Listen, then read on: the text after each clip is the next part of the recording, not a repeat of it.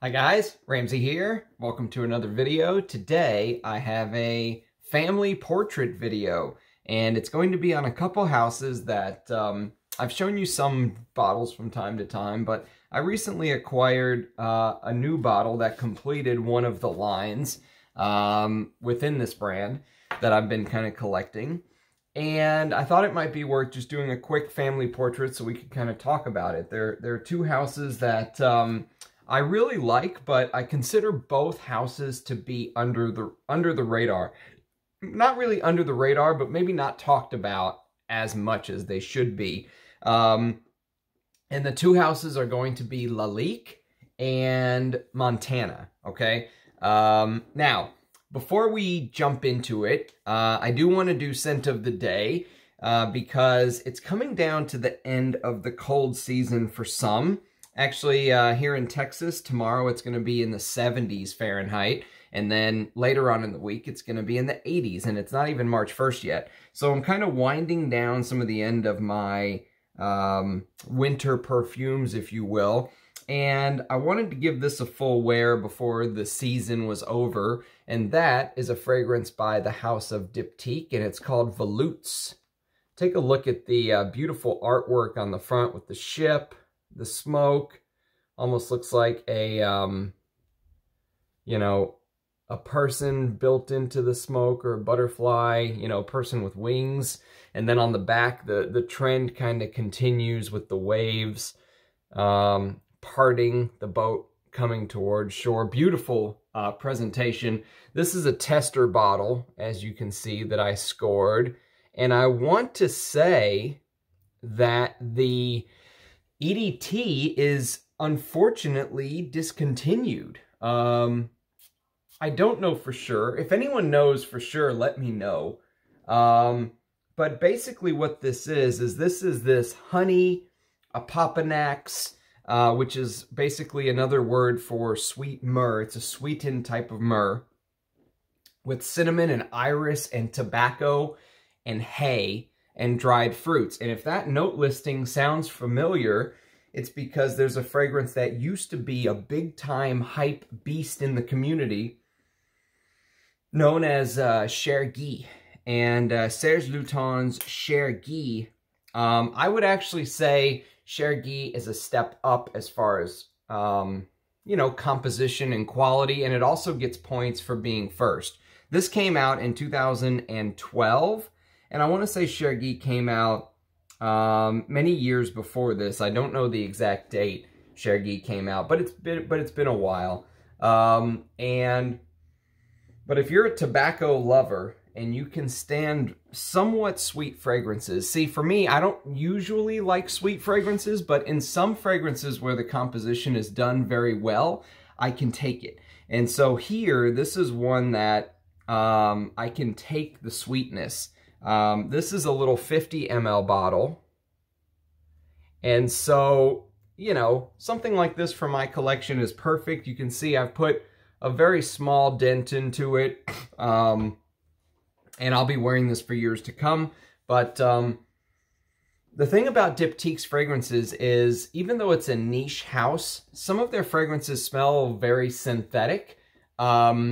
And that might turn some people off, but for whatever reason, for me, it doesn't turn me off. I actually, I find the way that they do their fragrances very appealing, even though they're synthetic, if that makes sense. It almost seems like the two ideas don't go together.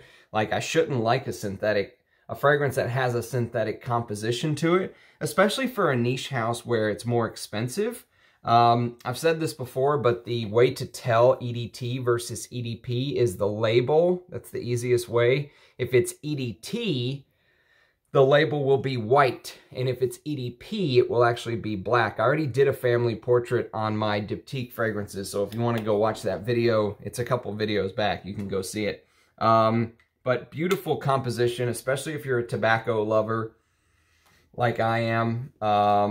And honey lover like I am.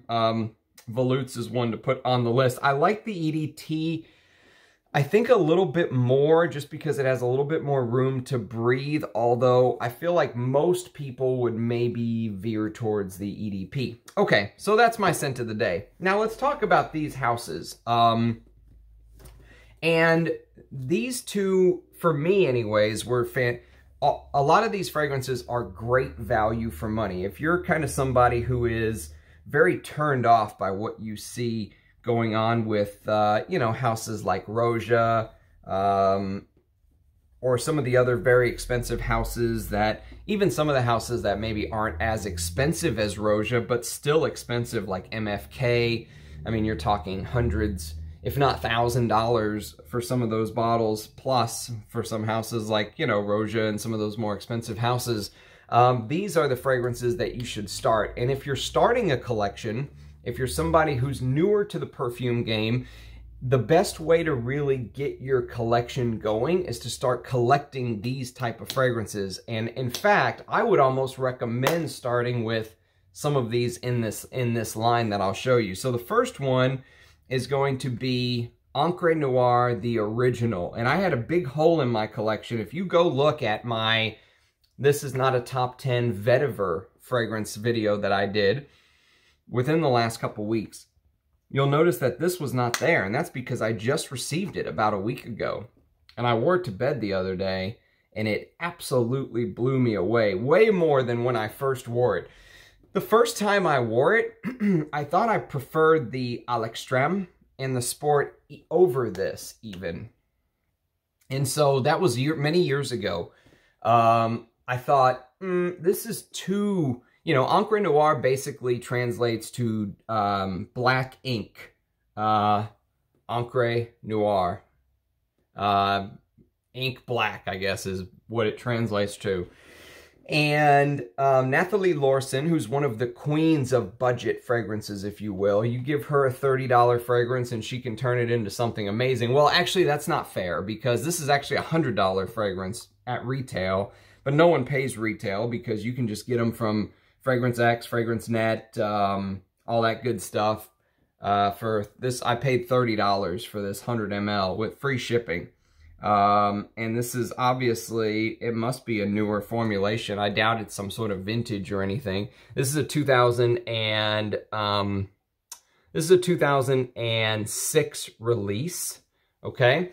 And actually, before I really get into the notes on Encre Noire, I just want to read you a little bit about the house of Lalique, because Lalique, technically their fragrance business was launched by Marie-Claude Lalique in 1992. So they're only celebrating their 30-year perfume anniversary, if you will.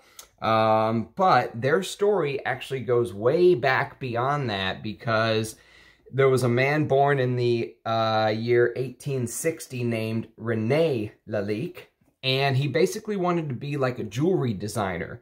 And so he started to come up with all these designs, and he started to get a little bit of traction. He implemented some ideas, but the success that he had in jewelry design basically was well overshadowed by the success that he had creating bottles. That was Lalique's business model for many years. They were not perfumers, because he was the next door neighbor of a perfumer and businessman himself you may have heard of, named Francois Coty. And Coty created the first Chiffre fragrance, okay? And so they were actually neighbors. And so their business and professional and personal friendship, you know, really ended up suiting both men. It helped. Both people had a lot to gain from that partnership.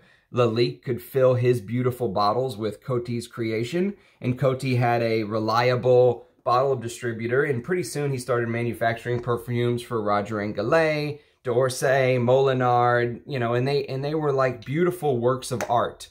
I mean, some of the old bottles, if you go see some of the beautiful compositions that Lalique created, you know, all kinds of firsts in the industry. Lalique is like the flagship name in perfume bottling. You know, Baccarat crystal glass that they use to create the bottle, all kind of stuff that they did. Beautiful flacons, right?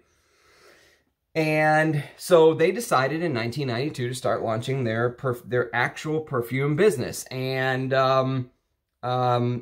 there are some real gems in this line that you can get for the even for somebody like me who has hundreds and hundreds of bottles. These are staples in my collection. This is an absolute perfect fragrance to wear when it's raining, something like that.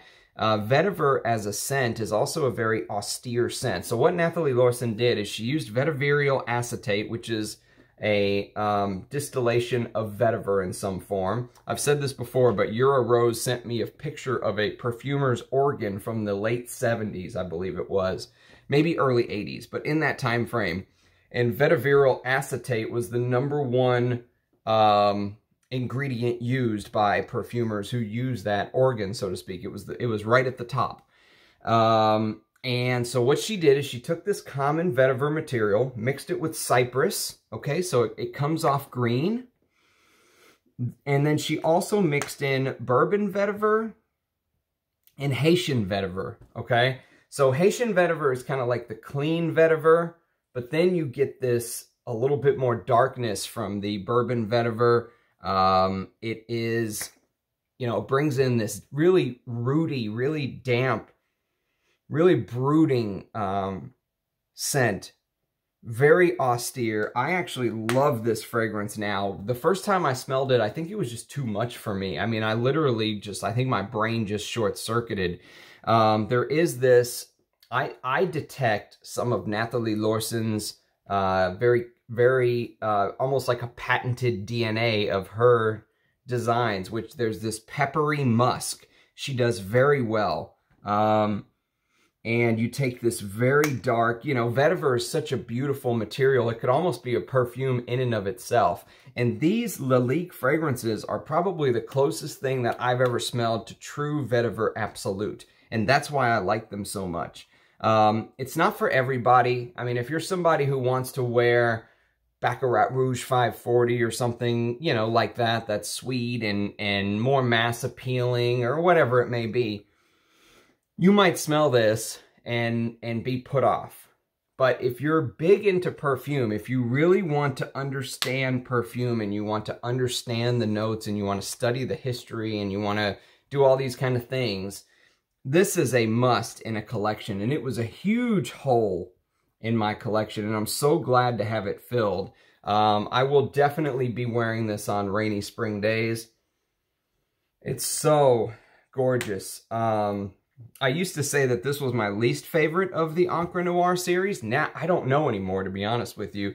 I am torn as to how I would rank this now that I've rediscovered this and kind of fallen in love with it.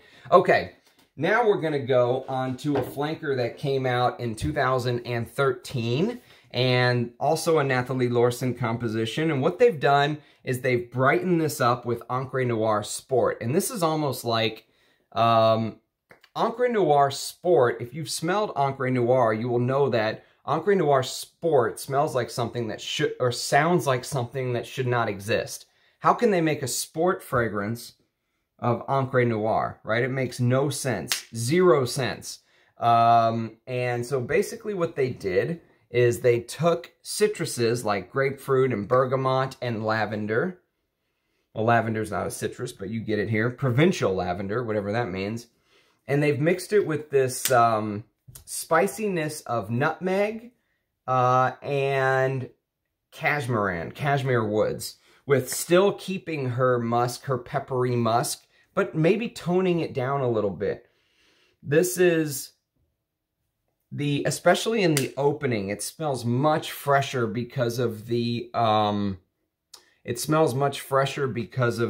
citruses at the top, and then that lavender. And then there are some aquatic notes, but if you're someone like me that normally shies away from real aquatic fragrances, like I don't own Aqua de Jo or anything like that, still test this, because I love wearing this in the summer. As far as like a clean vetiver goes, this and Creed's Original Vetiver are two of my favorite summer vetivers to wear. This is just absolutely beautiful. And if I didn't smell it myself and let my nose make the distinction, if I didn't actually give myself a chance on this one, I probably would have skipped it, honestly, because aquatic notes, vetiver, not really my thing, but such a beautiful composition. And this is where, as you continue to develop your fragrance portfolio, if you will, you know, you're going to have to make these kind of decisions. Do I add it or do I not add it, right, to the collection? And you have to let your own nose make that distinction. And you also have to learn that in the fragrance game, sometimes price and smell and what you get out of a fragrance are not connected. I paid $25 for this 100 ml bottle. You can see I've made a little bit of a dent, but $25 for 100 ml, you would think it is going to be a shite fragrance. It's going to be crap. It's going to be, you know, bottom of the barrel. It's not. This is one of the best, all of these in the Encre Noire line. You can't go wrong if you're a vetiver lover. And I used to think that I did not like the note of vetiver, but I bought these to have it as a, you know, like as a piece to kind of focus on, as a study manual, if you will, to vetiver. And I've kind of fallen in love with all three of these. They're some of the best vetiver fragrances you can buy for the money. You know, you can go buy $500 Roja's vetiver if you want, but it's a vetiver. It's a vetiver fragrance. I mean, it's vetiver, by the way, is a note that cannot be recreated in a lab. So all vetiver you smell, even in the $25 bottle like this, is real vetiver.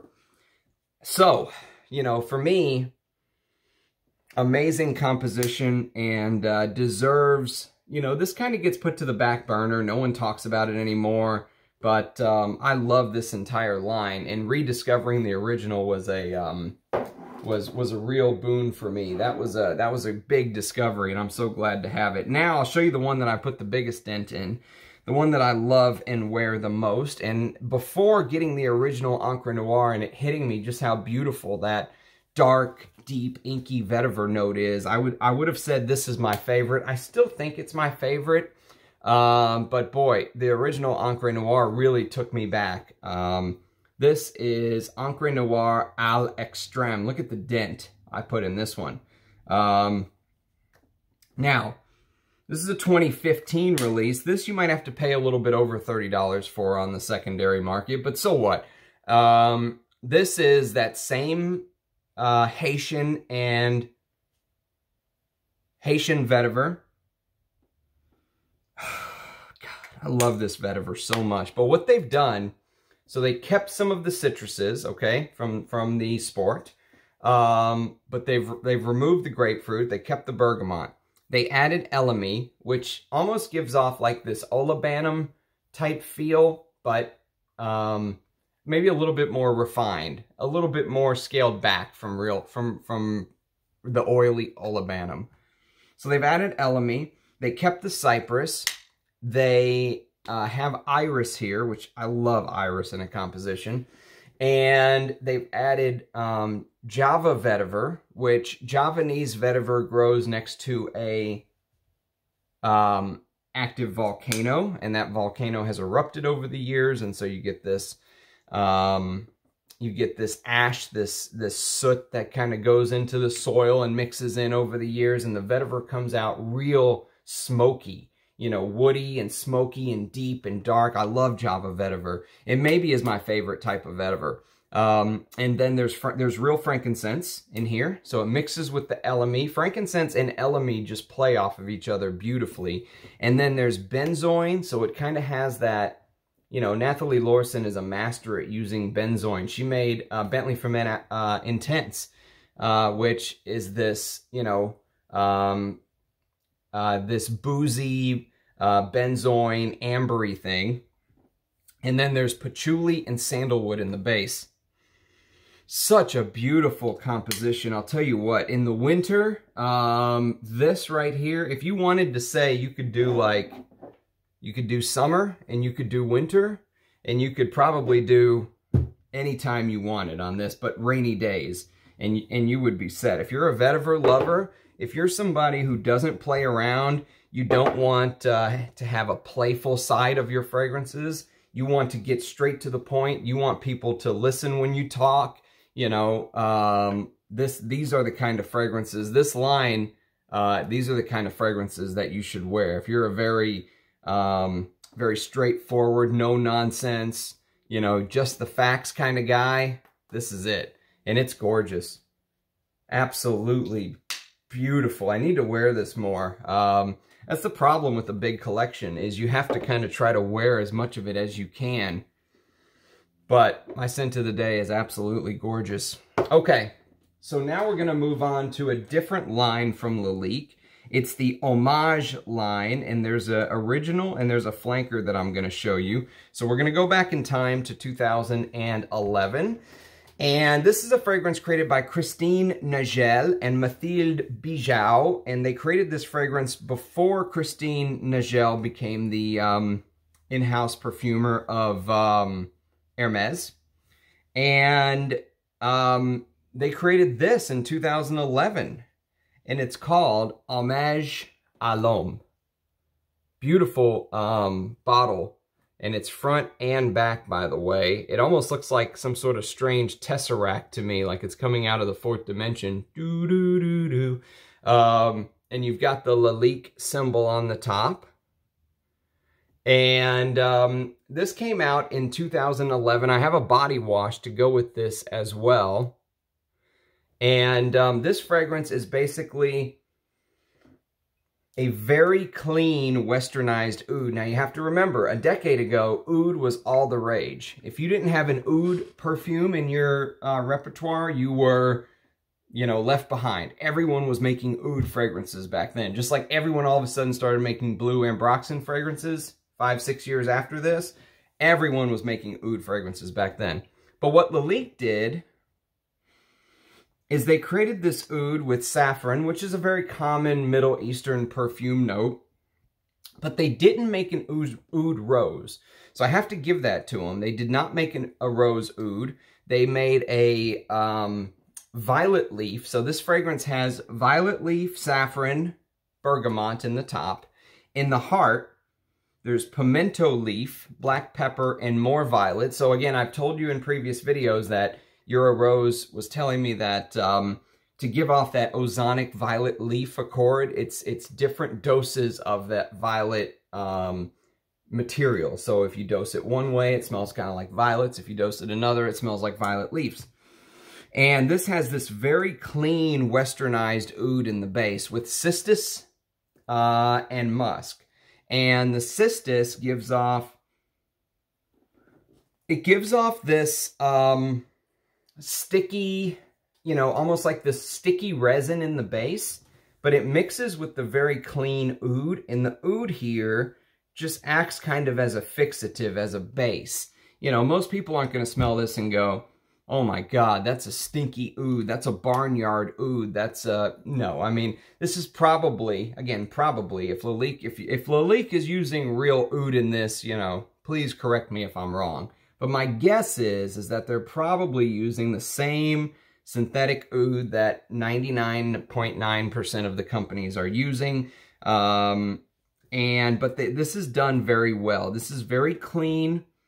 This is one of these, you know, you would consider it like, I don't know, probably Fragrantica would call it like a spicy, woody scent or something. Because it does have that peppery violet, you know, leaf accord, but it has a slight nod to the Middle East with the oud and saffron and cistus labdanum and stuff like that. But very clean, very professional, very easy. Again, easily could be a signature scent. And so as a work scent or something, these are very austere fragrances that I'm showing you so far. I mean, these are not playful. They're not, you know, go party, go to the club.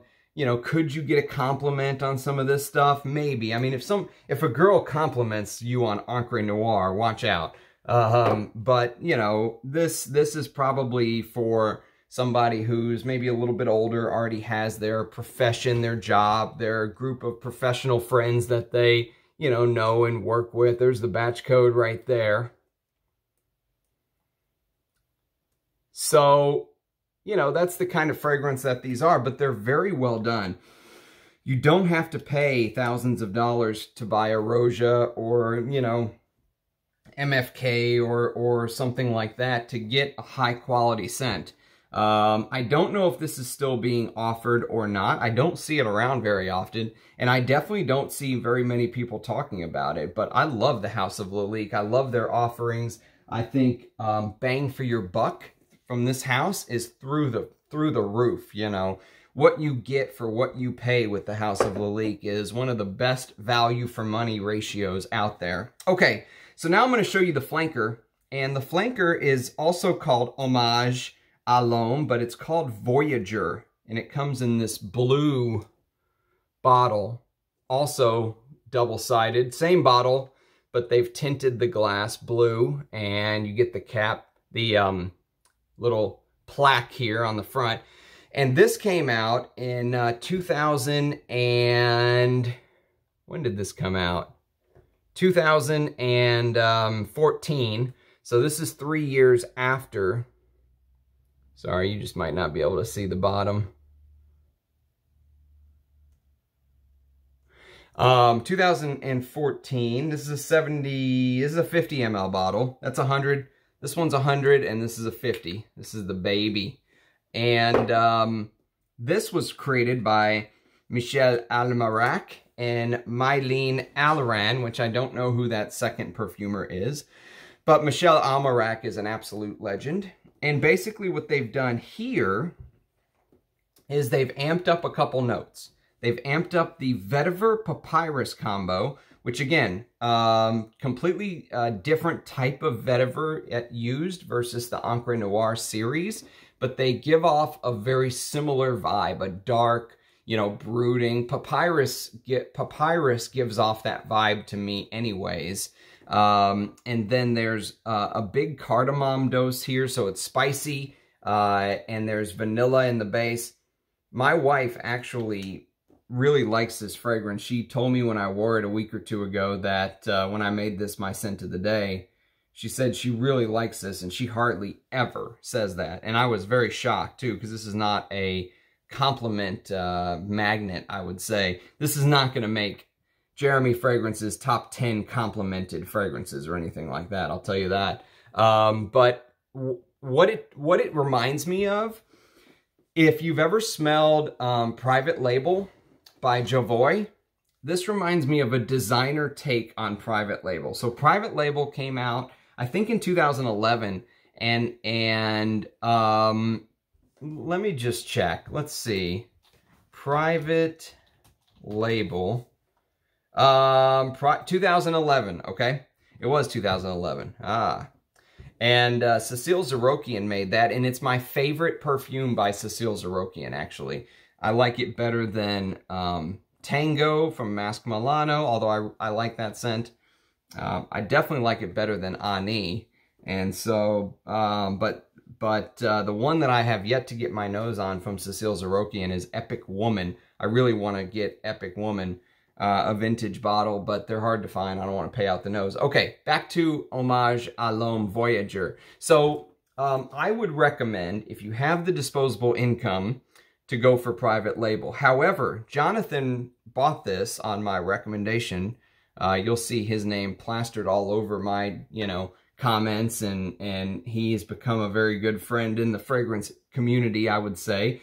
He bought this after I made that video on it, and he reported back that he really likes it. Papyrus apparently is one of his favorite notes, but he bought it and said, yes, it's a thumbs up. But just be aware, it is also a very austere fragrance to me. It's very serious. You know, this is something that, you know, I think of somebody like, you know, The Undertaker wearing this, or, you know, somebody who it has a dark side to them, you know, somebody who is all business, but maybe they have a little bit of a dark side.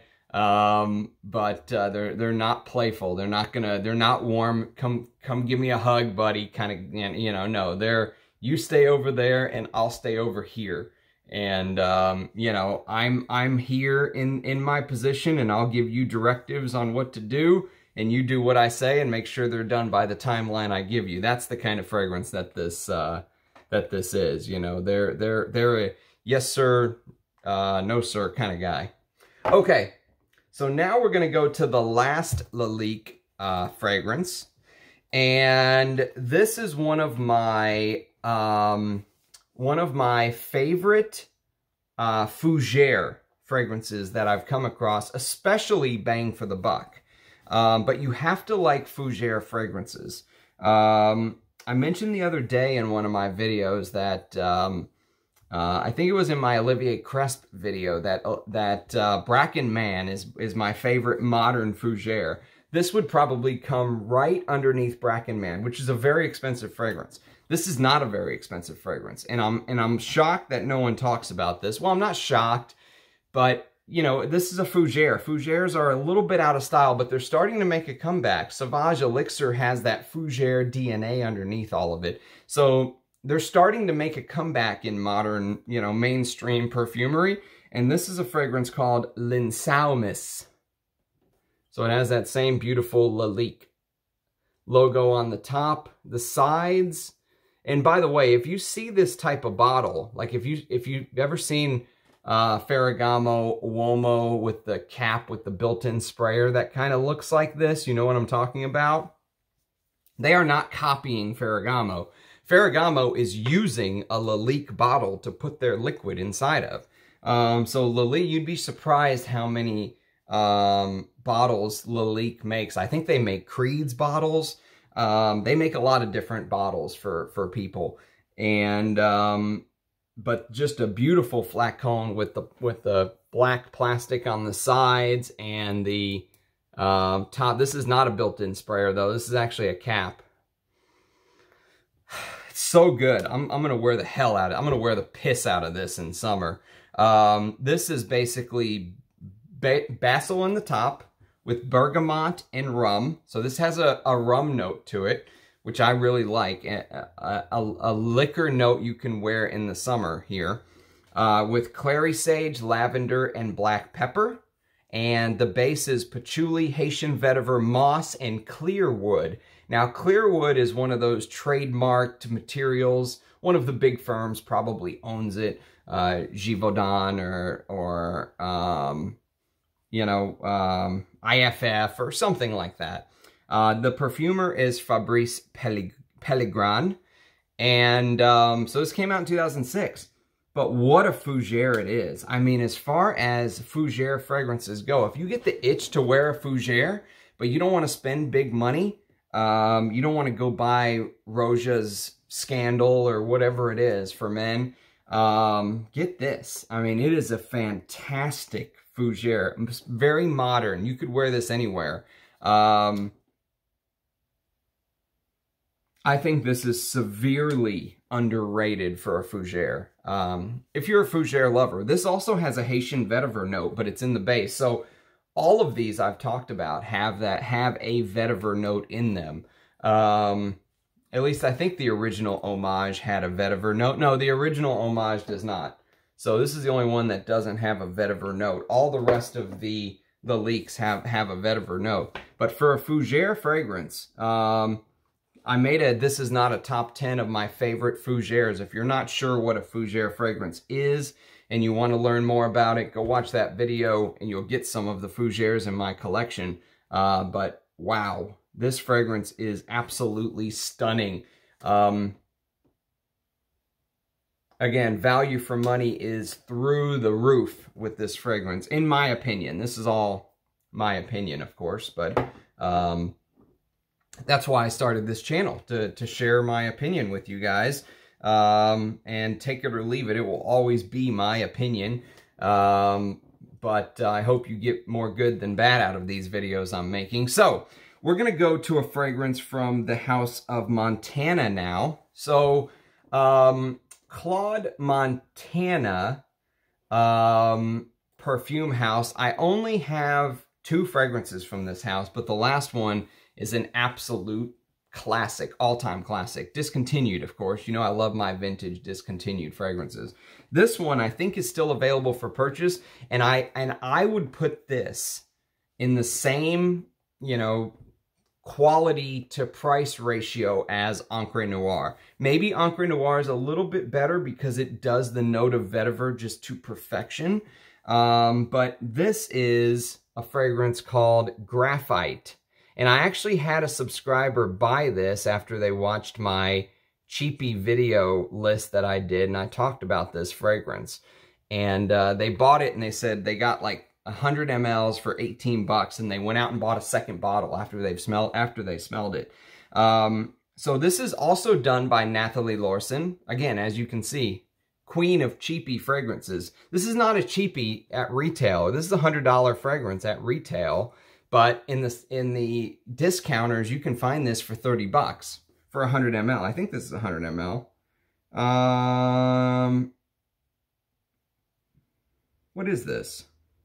Yeah, 100 ml. Okay.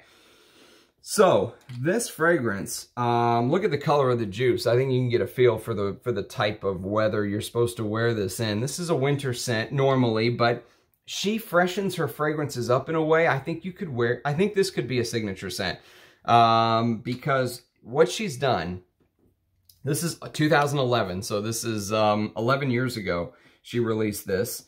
And what she did is she took violet leaf and mixed it with her patented, and now it's like become patented for her, black pepper, musk, benzoin. Okay, so that black pepper, musk, benzoin thing is like a DNA for her now. But this time it's mixed with violet leaf, which might put some people off because that gives you an old school, it might remind some people of the old days like gray flannel or Fahrenheit or stuff like that. But I love those fragrances, so it doesn't bother me at all.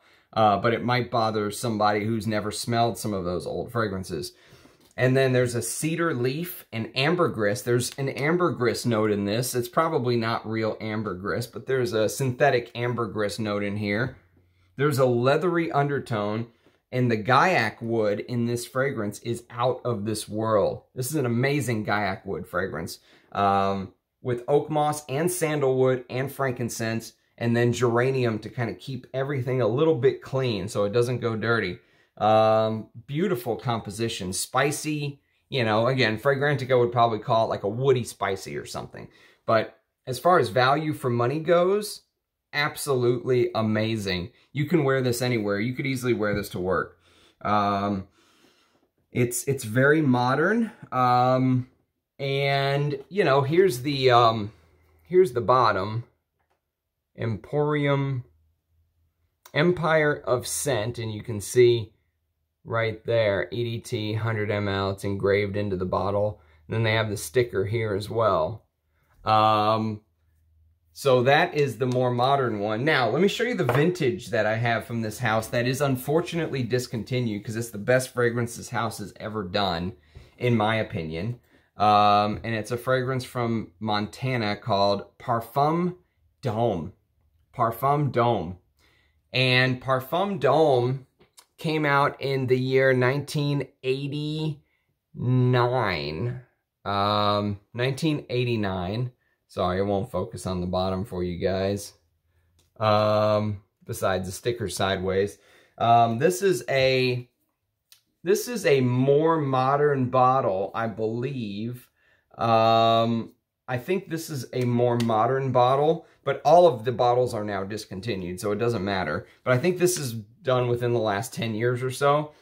And this is a vintage that Anuj sent me. So one day I'll do a comparison, but even the modern I absolutely love. The vintage, as you can see, I don't know if you'll be able to see that, but there's the information on the vintage. So one day I'll do a side-by-side comparison of the vintage with the new formulation, but it looks like it has this, you know, Tower of Babel feel to it.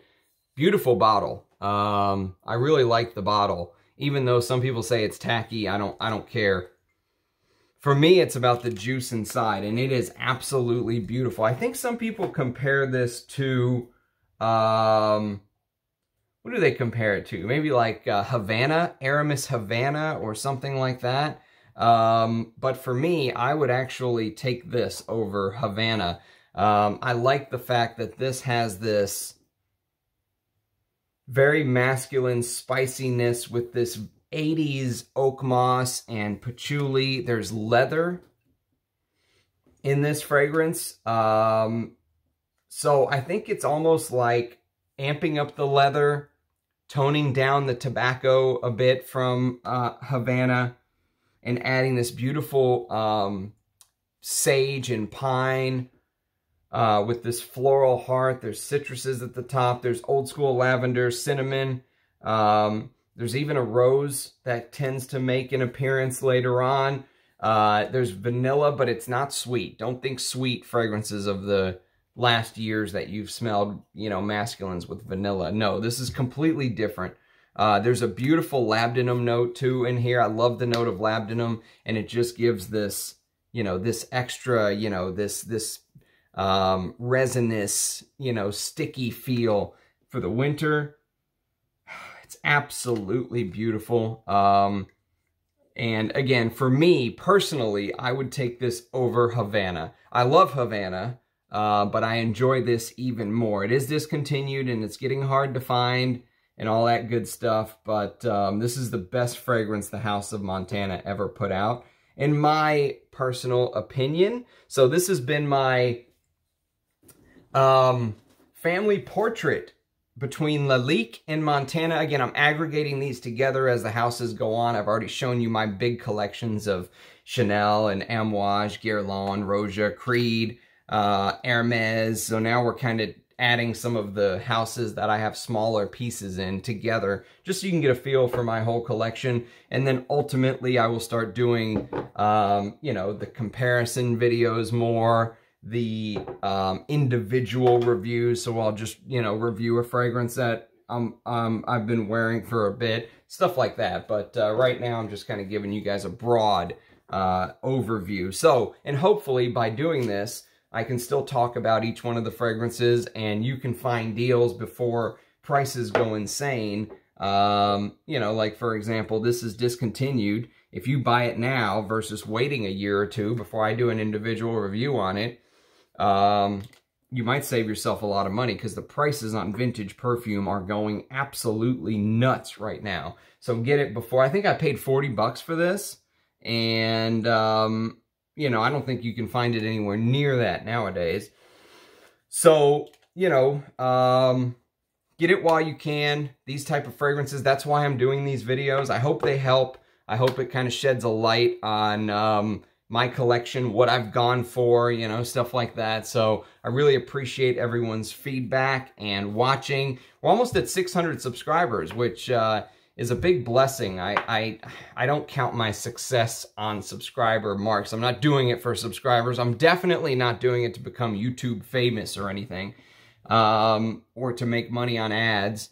Although if they are going to pay me on ads, I won't say no to it, but I'm not here for that. I'm here for the, you know, love of fragrances and to share that knowledge with you guys. And so don't hesitate to write me questions in the comments. I try to respond to every single comment. Sometimes YouTube doesn't let me know if you know, write the same message again beneath mine, you know, with another question. It'll take me some time to find it sometimes because it doesn't alert me. But I will try to respond to every single comment. And I've said this before, but I learn more from you guys than you do from me. So I love the interaction. I love seeing your faces down below. Cheers. Thank you so much for watching. And we'll see you again next time. Bye-bye.